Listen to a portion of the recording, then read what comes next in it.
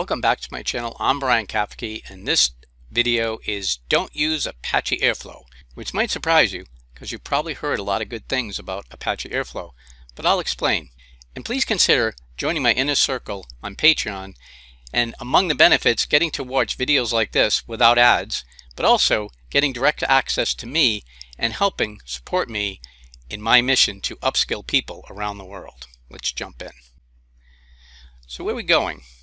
Well, we'll start by talking about what is Airflow. There's a lot of confusion around that. We'll talk about Airflow's identity crisis, its limitations, and what Airflow is good for, and some better options for ETL and data movement. So it's a bit grainy here, but this is what I found on like a Wikipedia description of what Airflow is. And it talks about Airflow is an open source workflow management platform for data engineering pipelines. And it was created originally by Airbnb, hence the Air in the name. I'm going to cross out data engineering because actually this has nothing to do with data engineering at all. It's just any kind of jobs you want to run, it'll run them. And you can declare dependencies, etc. So I want to just say it's a job scheduler. It makes it a lot easier. Doesn't sound as cool because in some ways it's not that glamorous. And it's only called Airflow because of Airbnb and the fact that it has flows, right? It has workflows. And it all started on a directed acyclic graph. What does that mean? It starts with something like an object, say A, and A has relationship to other objects like B and C. And those have dependencies or relationships to other objects like B to D and C to E and F. Now this actually could be, among other things, this could be a job schedule, right? We want to run task A, and that has to happen before B or C can kick off. But there's no dependencies between B and C, so they can run concurrently. After B executes, D can execute, but only after B executes, and E and F can execute after C executes, and they are not dependent on each other either. So you can see this kind of flow. Each circle is called a vertice, and each line between them are called edges. So you have the object and the relationship represented by an edge or a line. They're directional in that you can see the arrows, right? They go one way. They do not loop. One of the rules of directed acyclic, meaning no cycles, no looping graphs, is that they don't loop back. So if you try to point B back to A, and then A is still pointing to B, then you have a problem because basically either one is waiting for the other to run first. And to avoid these kind of traps, it doesn't allow you to do that. Let's take a look at an example of this with social media, because you see this a lot with graph APIs where we can do visuals representing things like social media or physical locations. In this case, we can see that Mike has relationships, say, on some social media with Sally and Matt. And Sally has a relationship with Lisa. Matt has a relationship with Bob and Sue. And so you can see Mike is connected to Sally and Matt, Sally's connected to Lisa, etc., and Matt is connected to Bob and Sue. So what are some applications for Dags? Well, Apache Spark is built on them. When you look at the engine and how it supports distributing the work, and especially when it gets into how it's going to optimize what's going to happen under the covers, it uses Dags. Python Dask also uses Dags to figure out how to schedule its work and create the dependencies. And as I mentioned, graph analysis APIs often use Dags. Machine learning uses Dags also because when you get into certain types of machine learning, we have tree structures. That's often really represented well in Dags. And as I mentioned, Apache Airflow is yet another application of using Dags. And here comes the identity crisis. It's heavily promoted as an ETL service. A lot of people have reached out to me and said, Brian, are you going to do something on Airflow? Isn't it a great ETL tool? Should we use Airflow to do our data movement? It's heavily promoted that way, but actually it has no relationship whatsoever to really any kind of data movement or ETL. It's cron on steroids. That's the easiest way to remember it. It can be used for any scheduled work, and I think it's really best designed as an underlying service or best used as an underlying service. What do I mean? Well, say you were trying to build something like your own Apache Spark, or you wanted to create something like SQLite spread out over clusters and executing in parallel. And you didn't want to have to do all of that dependency management and all the work that goes into it. You wanted to be able to leverage a tool under the covers that could do that for you. Then perhaps using something like Airflow would be a good use case. To some extent, I do think Apache Airflow is a bit like a solution looking for a problem. want to go a little more into what Airflow is again, which is it's a job scheduler. It's a sophisticated job scheduler, and it uses Dags, which are really cool and trendy now, right? In the end, though, it is a framework written in Python and only for Python. And that's important to remember too. It's not for any other languages. So let's talk about the limitations. It does not have any ETL functionality. So if you're expecting to get any help moving data into databases or out or writing to files, you're not getting it. It requires 100% coding. So in a day and age where you keep saying things about low code and no code, here is all code, which is a lot of maintenance work. It only supports Python, and it is an extremely complex framework with a steep learning curve. This is not something you're going to learn during a lunch break and jump in productive. It's going to take some time to learn how to leverage it. It requires its own code base and DevOps. This is something in the documentation I was reading as I'm learning about it, and they talk about that, like, yeah, this is more code. You could theoretically have more Airflow code creating and defining your Dags than you actually have code that is running to do things. So I think that's something to consider. You're taking on a lot of overhead, a lot of work just to get job execution. It also has very strong coupling between the job scheduler and the app code. And I'm going to show you an example of that with Python, which I have some concerns with, because if you have some really nice functions, classes, etc., and they can be used in many different ways, if you start to put code in them that is specific to Airflow, then you're limiting where it can be used. Okay, Brian, so you don't really like Airflow so much, so what should I use for ETL or ELT? Well, actually Apache NiFi looks really good. I think I'm going to do a video on that as well, maybe a few. NiFi looks really cool. It's no code, right? You just drag and drop, create components. Reminds me a lot of some database tools I've used like SQL Server Integration Services, and I've seen a lot of other ones. And Pentaho has something similar too. So NiFi is good. That's a good option to look at. If you're in a cloud environment, you have options like AWS Glue or Azure Data Factory or GCP Dataproc. Now I know Azure Data Factory is becoming the de facto standard on Azure to move data around and schedule work like that. And it's already in Azure, and obviously it's going to do a good job of integrating things in Azure. Kettle by Pentaho is an open source tool you can also use, ETL tool that has a GUI. And if you're using Databricks, and if you're using Spark on the cloud environments, I can't think of really good reasons why you wouldn't be using Databricks in most cases, then use Databricks Jobs and Notebooks. Databricks is doing a lot of work around Delta Lake. And if you look at what they're doing, it's very clear that they're building in a lot of seamless integration, seamless ETL work to take raw data from bronze, silver, gold, as they call it, so that you're getting the whole staging process through cleaning it up and making it ready for production use. So you don't want to throw that away. I would say stick with that and work through it, because I think Databricks is going to keep making this better. So you don't like Airflow, Brian? Is it good for anything?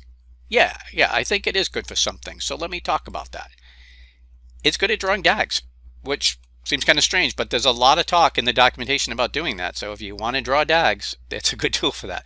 But taking those Dags to define really complex computations may make sense in some cases. If you are launching a spaceship to the moon or to go into space, that's pretty complex and lives are at stake. It needs to be right. It needs to function correctly. You need to know every piece and option is working correctly. And this is where I think Airflow is really good. It's got great logging. It has you can visually look at things. You can see what went wrong where. You can rerun pieces of jobs or entire jobs. So it is really good for that kind of thing. When you have that kind of critical need and complexity, and you want it all to be self-contained, you actually want the sort of commingled Airflow code with your Python ETL code, then again, it's good. And again, you're getting back to that complex computations. You need meticulous control. You want every little dot and slash and period completely watched and monitored. And by the way, did you notice I made this a DAG? So let me talk a little about the Airflow code. Let's start at how it actually looks if you were going to create your own job known as a DAG. It starts here with the function DAG. So we're using a context manager in this case, and it says with DAG, and then it defines all kinds of parameters to the DAG function as DAG. And of course this would have to be imported. You have the name tutorial and default arguments being assigned. It's given a short description. It's given a schedule interview. That's how actually you schedule things. You say how often should this run, and then you give it a start date, and that's how it will execute. And that's pretty flexible, hourly, daily, etc. It has a catch-up parameter here we're setting to false. We've got tags. We're setting some tags. that defines just a stub, basically. It says we've got a job. It doesn't do anything. We haven't defined any task, but we have a job. And now we create a very simple, I mean, as simple as you could possibly get away with simple job with two tasks, T1 and T2. And they use a thing called a bash operator.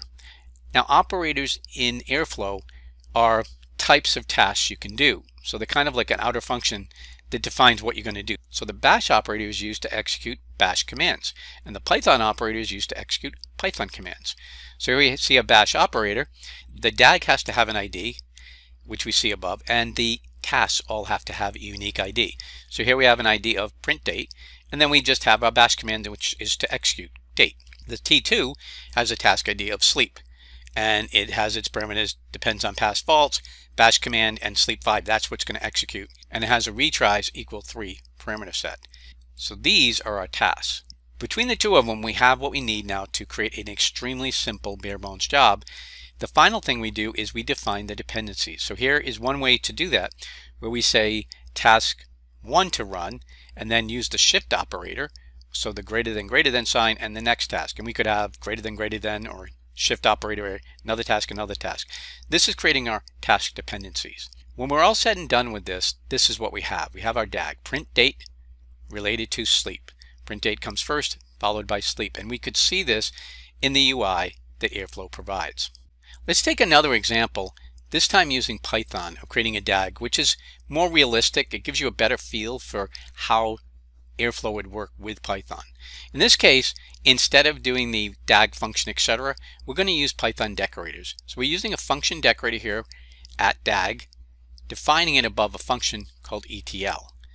This defines our job. So the ETL is going to define our entire job. It will contain all those functions.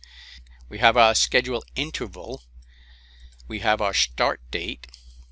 We have our DAG run timeout. Right? These are our parameters, and we could have any number of other parameters, but we're taking defaults at this point. So we have our decorator, and now we have our outer function. Within this function, our DAG is defined here. We're going to have our first task, and we use the @task decorator, or the task decorator, and here's our first function. So this runs all the way down to here. So all this is task 1.